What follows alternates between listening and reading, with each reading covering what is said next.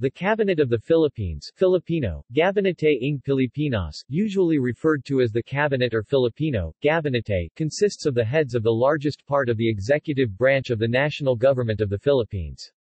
Currently, it includes the secretaries of 20 executive departments and the heads of several other minor agencies and offices that are subordinate to the President of the Philippines.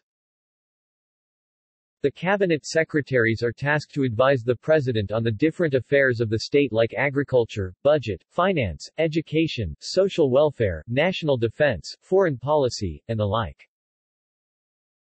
They are nominated by the President and then presented to the Commission on Appointments, a body of the Congress of the Philippines that confirms all appointments made by the head of state, for confirmation or rejection. If the presidential appointees are approved, they are sworn into office, receive the title Secretary, and begin to function their duties. Constitutional and legal basis. Appointment. Article 7, Section 16 of the Constitution of the Philippines says that the President, Cabinet and cabinet-level officials. The men and women listed below form the cabinet and are the heads of the executive departments of the Philippines. Departments of the Philippine government. All departments are listed by their present-day name with their English names on top and Filipino names at the bottom. Officials with cabinet-level rank.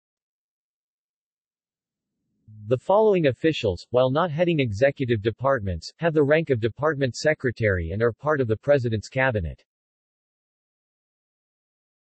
History.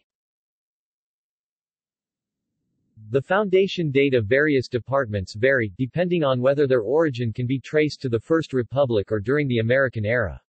The listing of cabinet officials is particularly complicated during World War II, when there were two governments, the Commonwealth of the Philippines first in unoccupied areas and then in exile, and the various governments established by the Japanese. First Republic. Until the Tejeros Convention in 1897, government functions were conducted by the Katipunan. The convention decided to replace the Katipunan with a provisional revolutionary government. This was in turn replaced by the Biak na Bato Republic, which in turn was disbanded because of the Pact of Biak na Bato. The revolutionary movement was then led in exile by the Hong Kong junta. The revolution resumed in May, 1898 and resulted in what is officially considered the first actual, in contrast to provisional or preparatory government, that of the First Republic. Constitution of the First Republic explicitly stated the government ministries to be formed. Mabini Cabinet, January 21, 1899 to May 7, 1899. Apolinario Mabini, Foreign Affairs, Prime Minister. Mariano Trias, Finance. Teodoro Sandico, Interior. Baldomero Aguinaldo, National Defense. Gracio Gonzaga, Welfare. Paterno Cabinet, May 7, 1899 to November 13, 1899. Pedro Paterno, Prime Minister. Leon Ma. Guerrero, Agriculture, Industry and Commerce. Hugo Iligan, Finance. Felipe Buencamino, Foreign Affairs. Severino de las Alas, Interior. Aguedo Velarde, Public Instruction. Maximo Paterno, Public Works and Communications. Mariano Trias, National Defense. Philippine Islands.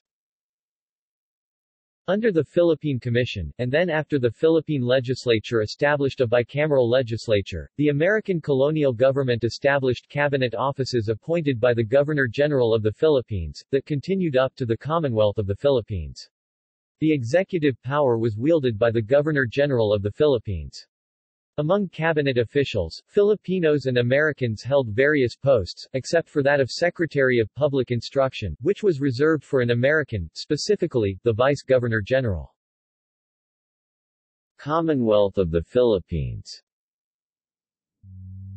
With autonomy achieved, the President of the Philippines appointed the cabinet members. Philippine Executive Commission. Established in response to a directive from the Imperial Japanese Army, the Philippine Executive Commission assumed administrative responsibility over government in Japanese-occupied areas of the country. War Cabinet of the Commonwealth. The existence of war resulted in the consolidation of cabinet portfolios and the formation of a war cabinet. The war cabinet system was reorganized several sometimes. Second Republic. The Second Republic replaced the Philippine Executive Commission. Cabinet officials gave up the title of commissioners and became known as ministers. Restoration of the Commonwealth. The Commonwealth of the Philippines was restored on Philippine soil in October, 1944, and formally restored in terms of its authority in February, 1945. Third Republic.